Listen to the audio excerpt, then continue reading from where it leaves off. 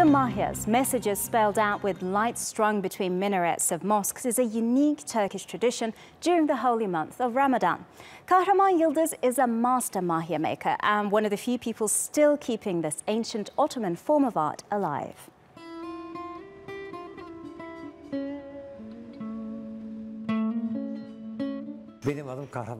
My name is Kahraman Yıldız. I'm 60 years old. I've worked in Istanbul's regional director of foundations for 42 years as an electrician and Mahya master. I retired in 2013. Nevertheless, I continue to create Mahyas.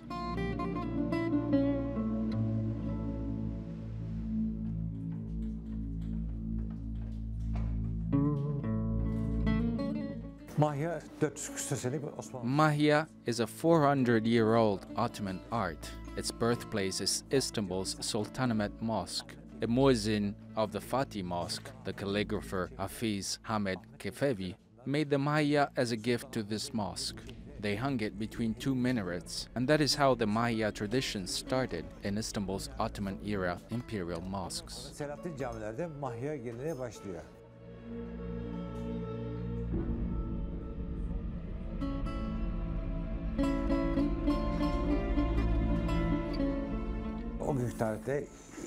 During the Ottoman time, during the first 15 days of Ramadan, Mahyas were composed of phrases. In the second half of the month, it was images. The art of Mahya is a visual feast of Ramadan. When there was no television, newspapers or cinema, there were Mahyas. The whole community used to visit the mosques to watch them.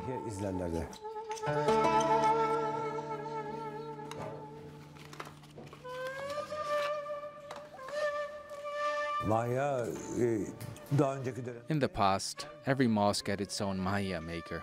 During the reign of the last two sultans, Haji Ali Ceyhan used to produce Mahyas by using oil lamps.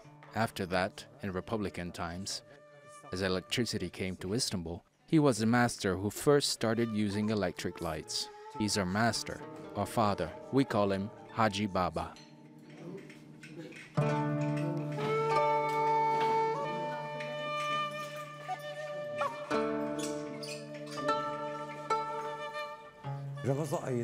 During Ramadan, Turkey's Presidency of Religious Affairs used to send us phrases for Mahyas. But over the last 3 years, they have preferred to send us a specific theme to work on. For example, this year's theme is, "Let's treat each other with love."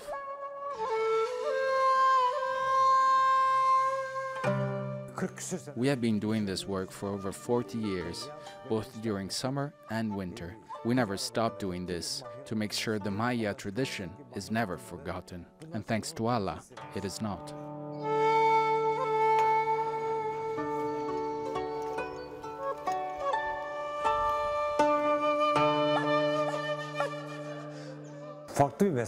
This is a different profession. It's a beautiful job. Indeed, it's like riding in the sky with stars. This is not something everyone can experience, to go on top of the minaret and hang Mahyas. When we go up on the minaret, there is a very beautiful scene. We can watch Istanbul from there, and that is our reward. Istanbul is beneath our wings. When people read the Mahya in the sky, they understand the true meaning of Ramadan.